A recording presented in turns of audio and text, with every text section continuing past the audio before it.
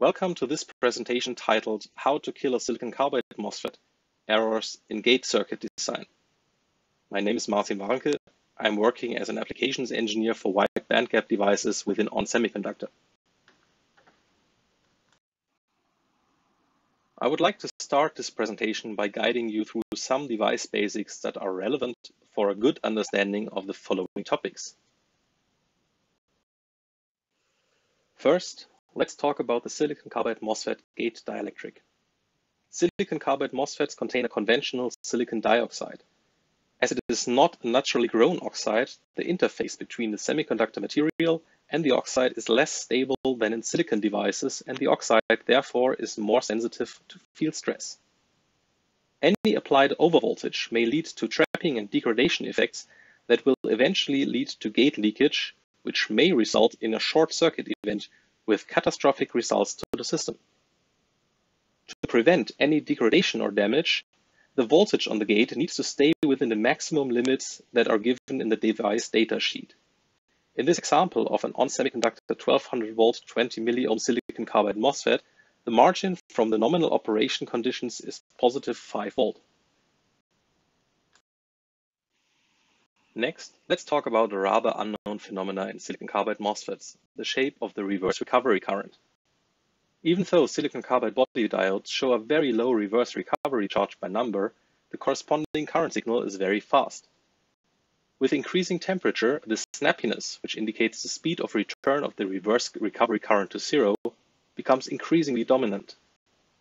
The graph to the left shows actual measurements of an ON Semiconductor 1200 volt 80 milliohm silicon carbide MOSFET reverse recovery current with 800 volt DC link voltage and 38 amps of load current. The black line is the reverse recovery current measured at room temperature.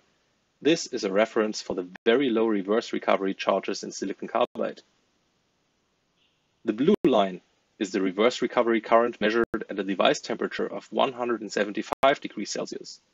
The fast transients of the reverse recovery current return lag in this curve exceed 40 amperes per nanoseconds, which brings the measurement system to its limits. Filtering the signal to simulate a lower bandwidth current sensing scheme, it can be seen in the red line that with 200 MHz signal bandwidth, already only 10 amps per nanoseconds remain. The green line corresponds to a 50 MHz bandwidth, which would, for example, be a very fast Rogowski coil. The signal would completely hide the fast transient, but as we will see in a little bit, this actually has an important impact.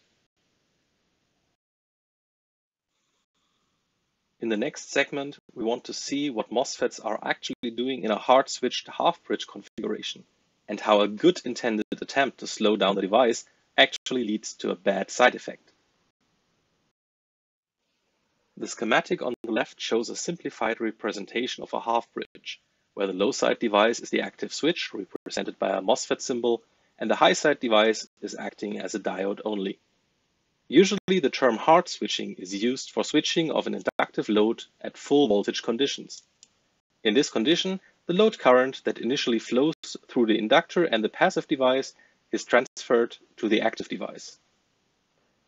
As the inductor can be considered a DC source in first approximation, all switching currents are confined to the switching loop across both devices and the DC link capacitor.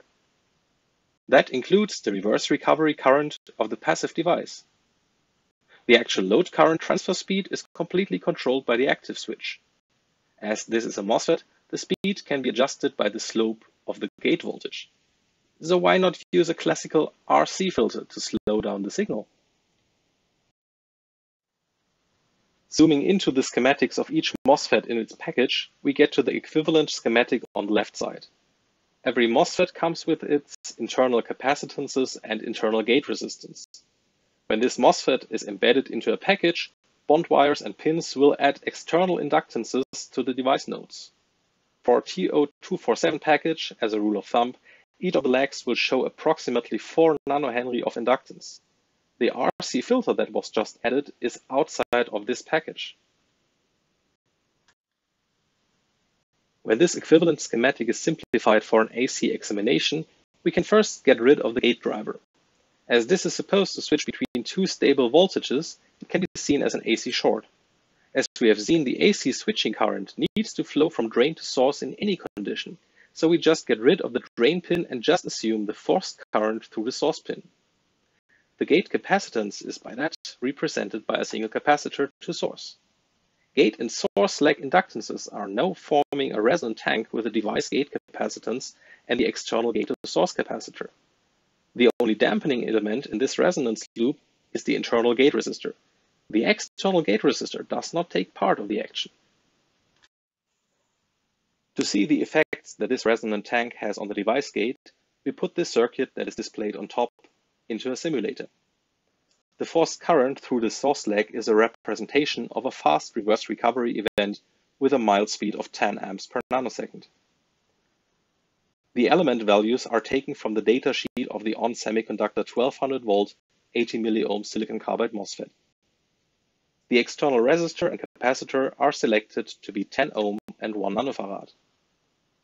The following simulation results will trace both the internal gate voltage across the device gate to source capacitor, as well as the measurable gate voltage across the external gate to source capacitor. The resulting waveforms are displayed on the left. The topmost curve is the forced current, which is a slow ramp up to 10 amps, with the following 10 amp per nanosecond slope back to zero. The middle graph shows the external gate to source voltage. As can be seen, the voltage drops by a maximum of approximately 7 volts. The lowest waveform shows the internal gate to source voltage. This shows an overshoot of roughly 7 volts as well, which would exceed the maximum allowed gate to source voltage if the gate was already at 18 volt or higher at the time this event occurred. As the overshoots in the resonant tank are proportional to the reverse recovery return speed, the stress on the gate oxide can be much higher in a real application. The resulting damage can lead to catastrophic failure after hours of operation instead of decades. Another phenomenon that can be caused by the internal gate to source voltage being pulled high is the parasitic turn-on of the passive device.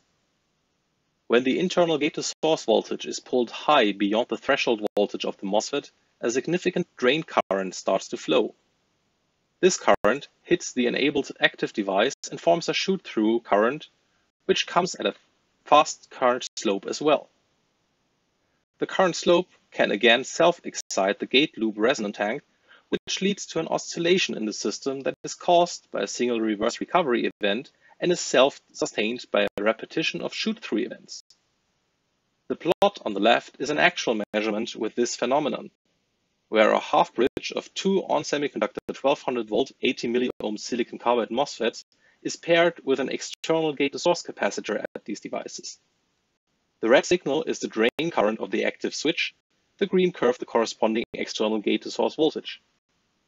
It is self-explaining that this behavior is not healthy for the system.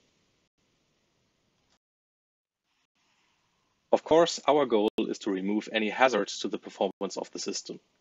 As we have identified the gate loop resonant tank as a potential hazard, we remove the external gate source capacitor from the system. As can be seen from the equivalent circuit on the left, the gate loop still forms a resonant tank, but now the external gate resistor is in series with it and helps dampening the oscillation.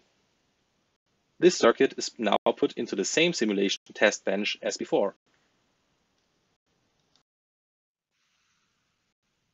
Again, we see the forced current in the topmost waveform, no change here. But now the externally measurable gate source voltage shows a significant drop of over 25 volts. The internal gate source voltage in the lowest graph now just stays calm. The signal does not leave a corridor of 3 volt dynamic stress. This clearly shows that the externally measurable gate source voltage is no reliable indicator for the actual device gate stress.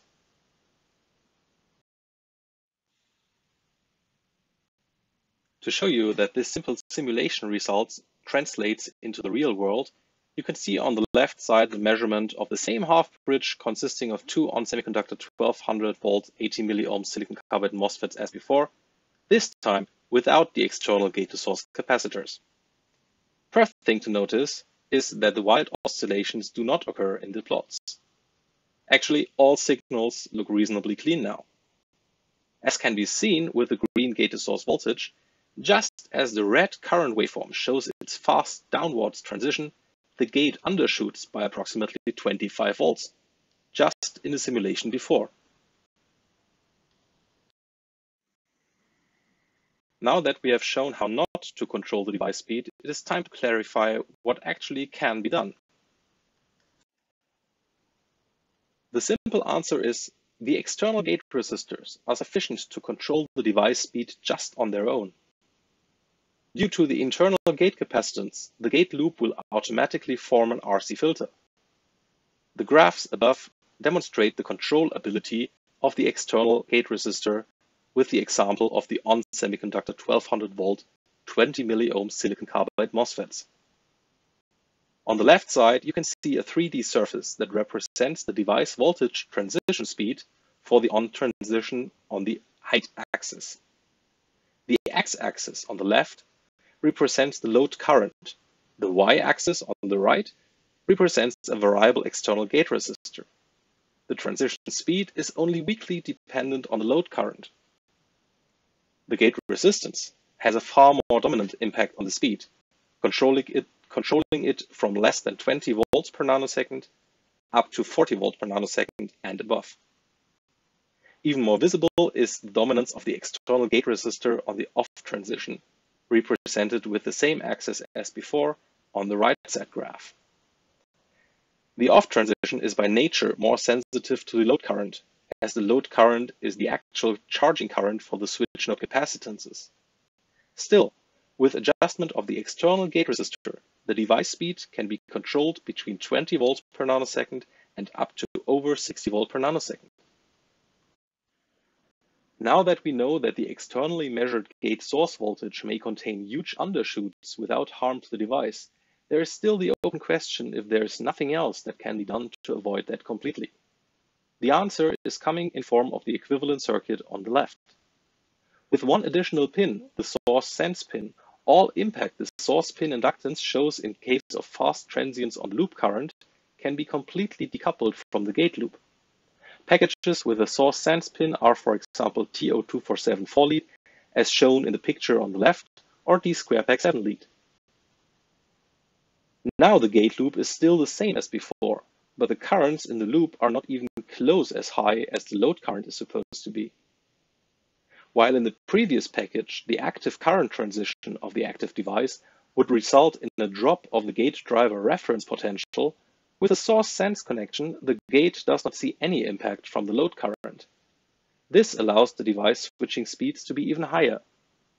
As a reference, the same die that in a 3D package achieved average current transition speeds of 1.5 amps per nanosecond shows 3 times higher current transitions of roughly 4.5 amp per nanosecond in a 4-lead package.